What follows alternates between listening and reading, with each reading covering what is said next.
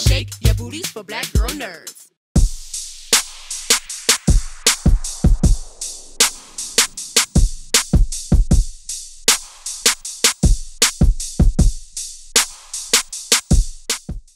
Tell me a little bit more about KJ and how she really navigates being a black woman and a prosecutor in such a racially charged case.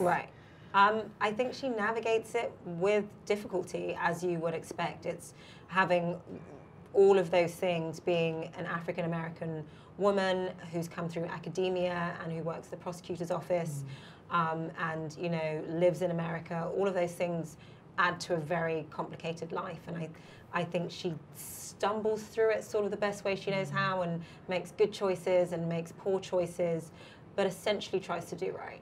Right. And so I guess for me, why now? You know, like, why is it so important to tell KJ's story and just the story in general during such kind of a racially charged time here in America as well? Because I think if the momentum is there to tell these stories and look at these lives, then we should, because these are the everyday realities that a lot of people, and especially African-American people, are living at the moment. And whether or not we choose to portray them in our cultural output, it doesn't change that fact. And I hope that it gives some agency to people who feel that these are their lives and that people are paying attention. And I also hope that it helps some other people who don't understand or who have little contact with certain types of people to understand the actual experiences of people that are basically their neighbors, you know, whether it's in the same street or the same city or the same country. It's understanding people and having empathy for what they go through and trying to understand the choices they make is one of the only things that will heal this country, I think. Yeah, I think that's very true. And so with KJ in particular, how do you think that this one case kind of shapes who she becomes? You know, like on her journey, I mean, obviously, like, she is new to the prosecutor's office, as you said, and she has a background in academia, which means she obviously is processing a lot at all times, and she's internalizing a lot. So how do you think that she grows and learns kind of a little bit more just based on this case alone?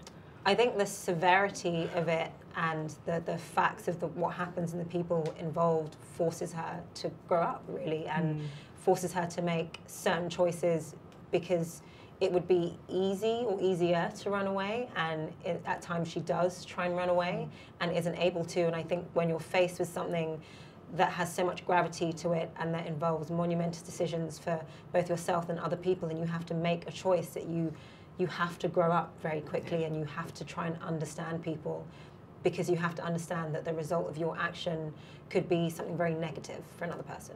That's very, very true. Okay, so just on a little bit of a lighter tone, obviously, because the show is so heavy, you know, we at Black Girl Nerds, we geek out about a lot of different things. So what's something that you geek out about just in your personal life, or something that you're excited about in the next coming months?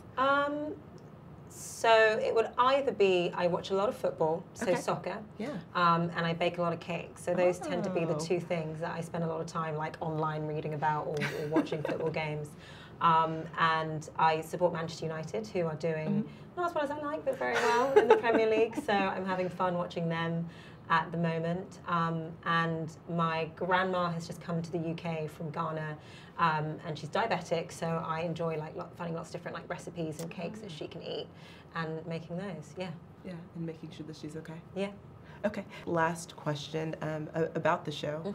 What is your favorite episode thus far, and why? Oh, that's so tough.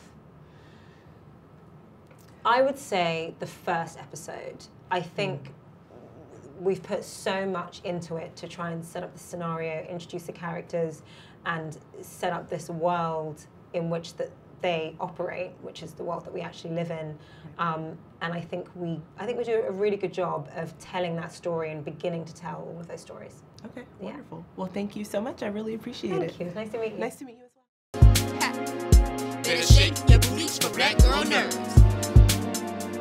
Better shake your booties for black girl nerds.